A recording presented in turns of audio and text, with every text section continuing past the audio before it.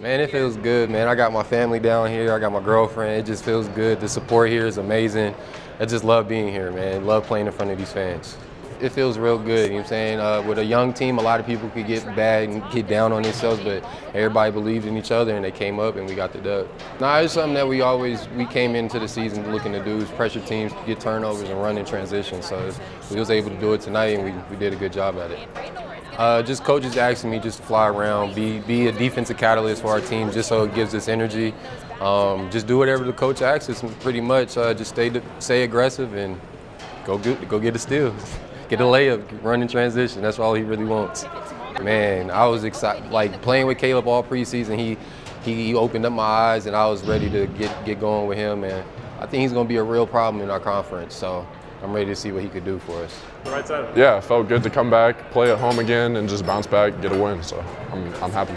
Yeah, I was just trying to be aggressive to the rim and just take what the defense was giving me. I think I did a pretty good job about that today. So yeah, I think we want to play up tempo, unrelenting. So I think that little stretch where we turned them over a couple times was really like what Roadrunner basketball is all about, just making the opponent just speed up a little bit and just play at our pace. So that was good basketball right there.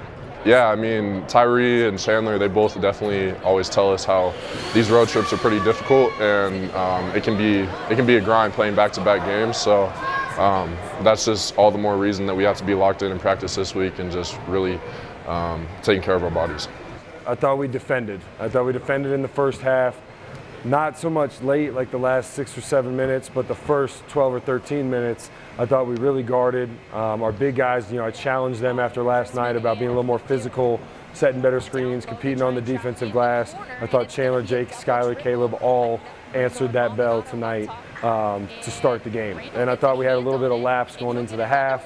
And then the second half, we had moments where it came out again, but we just got to continue to learn and grow, and how do we put a full 40 minutes together with the same effort and intensity. But I also thought offensively, we did a great job executing. Hopefully this will give our offense some confidence going into the RMAC part of the season that, hey, if we execute, we got guys that can make shots. AJ Cooler, another night, answering the bell as a freshman coming off the bench. Jaden Kinnis got back into rhythm tonight from what he had been doing.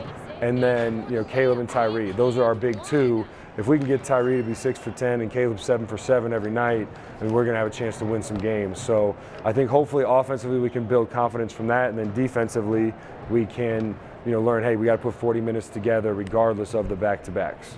There's nothing better than being able to see your family, see your friends after a game like this. It's also something, even after last night, being able to go home or be able to have people put their own, hey, the things that are really important. When you lose a game, it's really not as bad as you think. When you win a game, it's not as great as you think either. But we'll enjoy it tonight.